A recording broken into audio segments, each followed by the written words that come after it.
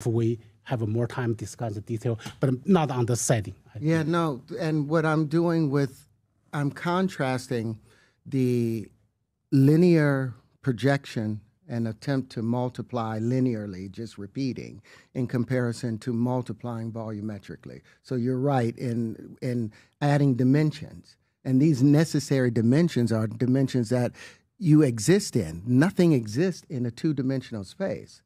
Even a three-dimension, like you talk about one dimension, two dimensions, those things are not, you cannot measure them until it has height, width, and depth.